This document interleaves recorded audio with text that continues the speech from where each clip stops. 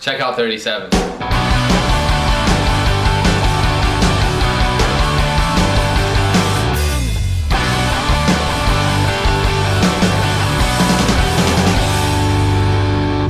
My name's Steve.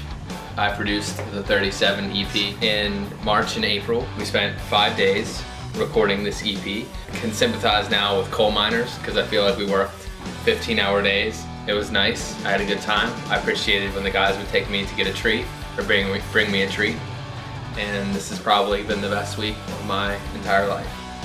And it's pretty sad to see it go because I know that once I leave here, I'll probably never talk to these guys again.